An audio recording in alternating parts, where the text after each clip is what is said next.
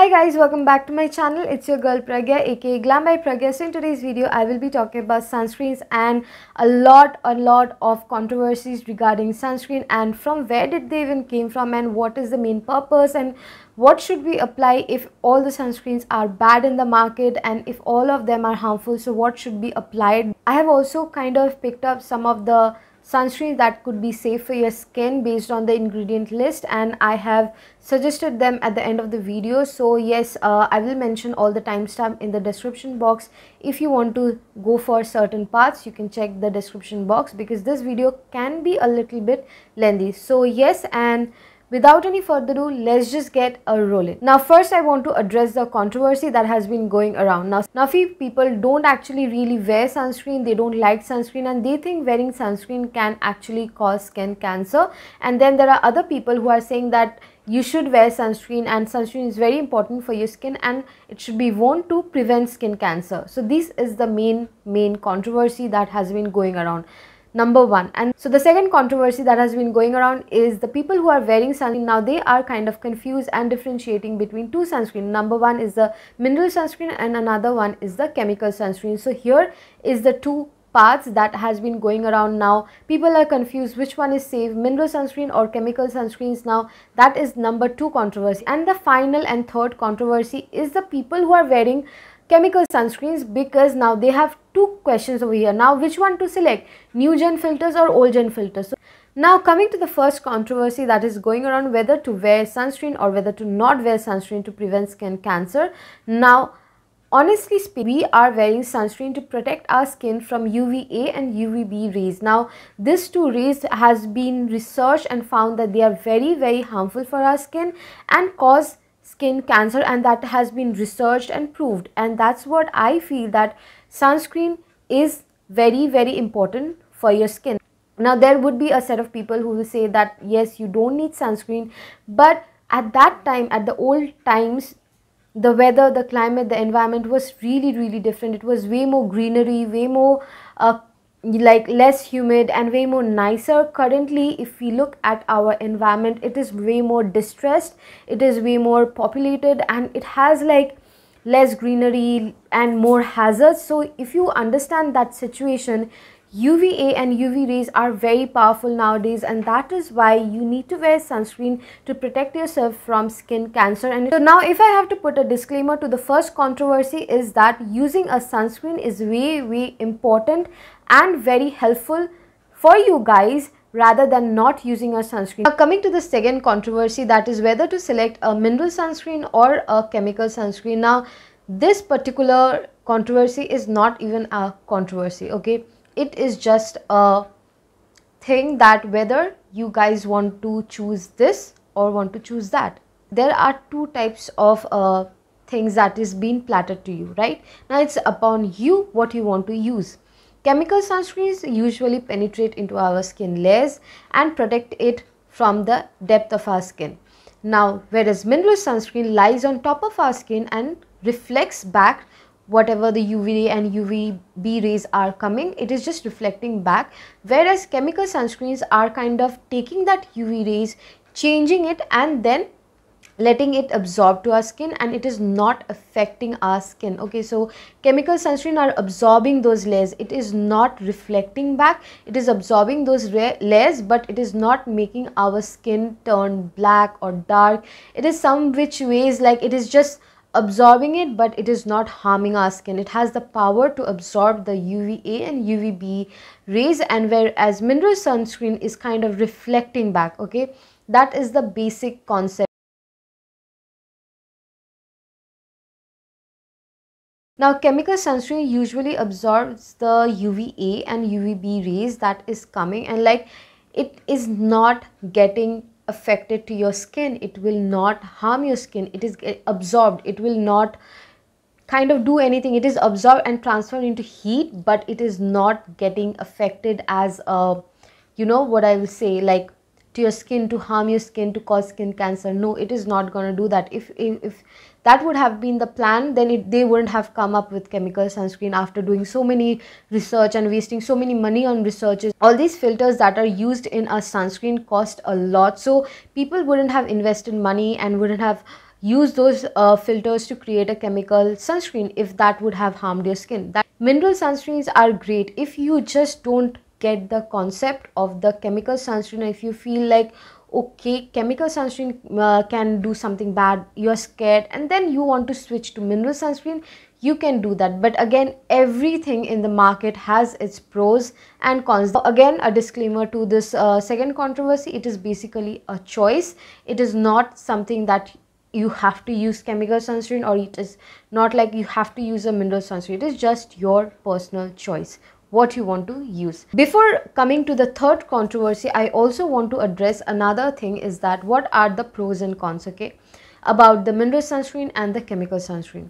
The first pro is that the mineral sunscreen is very good if you have sensitive skin, if you have acne, if you don't want anything to get reacted to your skin, okay, you just want it to sit on top of your skin. And if you have very sensitive and acne prone skin and you have other skin conditions, then mineral sunscreen would be a great fit for you. And that is why doctors usually suggest mineral sunscreen rather than chemical sunscreen. Most of the time when I used to go to visit doctor, most of the time they suggested me sunscreen that are mineral sunscreen, which when it was the time when I had very bad acne. Now coming to the chemical sunscreen, now this could be great fit for everybody, seriously everybody, except for the ones that I have said. And also it could be a very good fit even if you have acne. You have to choose the correct chemical filters that can go well with your skin, and you have to kind of test and try and then come to a one chemical sunscreen that will work perfectly for you, right? So you have to do a test and try. You cannot be like, okay, I purchased it, it should be working fine for me, okay, it's not working, then chemical sunscreens are very bad. No, you have to try, because every brand is creating their own concoction and they are giving it to you. So it's like you have to test and try and then come to us, and for that we are here to do a review and tell it to you guys. Now coming to the third controversy, which is the filters. Now people who have chose the chemical sunscreen, now they have to now decide which filters I want to use. Like, shall I use the old gen filters or shall I use the new gen filters? Now this is the main part where people are extremely confused, and I understand that. Like, I was also confused, but then I kind of did my own research. I read many Google documents and went through a lot of videos. Now the main question is that why are these old gen filters that has been approved, why are they hated so much? Now again, when there was a research done on these old gen filters, it has been found that these old gen filters like benzophenone 3, oxybenzone, octocrylene, these actually can cause hormonal imbalance. They are not safe for pregnancy, and also they can cause skin cancer, they can cause your skin diseases, and also they are very bad for aqua or coral, and that is the main reason why this old gen filters are literally hated and has been talked a lot about. And coming to the new gen filters, now okay, we understood that yes, we hate you. Now coming to the new gen filters, now new gen filters that are there, they are not even FDA approved, okay, it is not approved. It needs more researches to be done. They are approved in certain countries but not in all countries, not in USA. So they are not like clearly stamped and like yes, tick that they are perfectly safe, perfectly good to go. So again, you are not getting that confirmation over there, okay? So this is the whole thing. People are kind of confused, and that is why there is so much of controversy. But to be very honest, now keeping all of these controversies aside, now coming to the thing is that what should we do now coming to the most important part of the video is that what are the safe sunscreen, which one should we select and which one should we apply, all of these. Now these are my own handpicked sunscreen that I feel is that really safe and like very affordable also for you guys. My recommendations which I would personally like to give you guys, number one is the minimalist sunscreen stick. It has SPF of 50 with PA4+. It is really good for your skin. It doesn't have benzophenone, octocrylene. It is really good for your skin. And the next one is the minimalist SPF 60 PA4+, which is also really good. It is for sensitive skin and it is pregnancy safe. And the next one would be the Dermaco Ultra Matte Sunscreen SPF 60 with PA triple plus. I personally use it.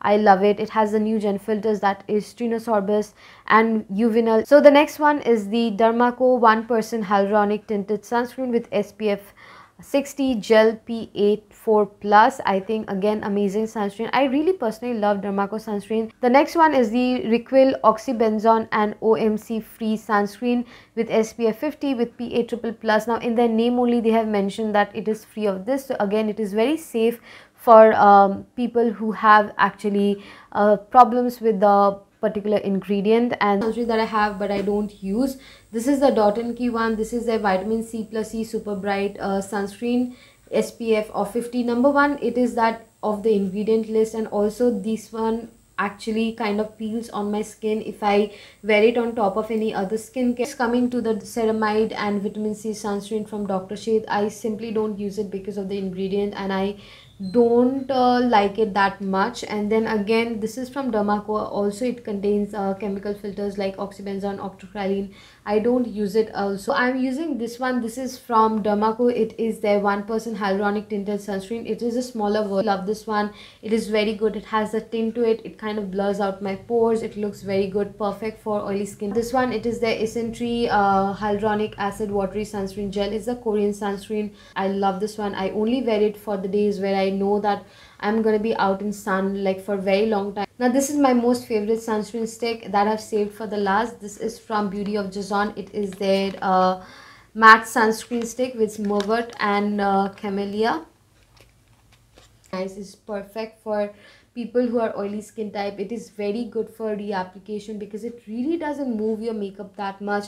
Gives a very matte finish, not oily. Perfect for summers. Like it is just made for oily skin girlies out there. Like, I hope this video will be helpful for you guys. I hope you guys understand, and I hope I could share some knowledge to you guys and few ideas which sunscreens to. And yes, if you like the video, don't forget to subscribe and like my videos, and we'll see you guys in my next video. Till then, bye bye.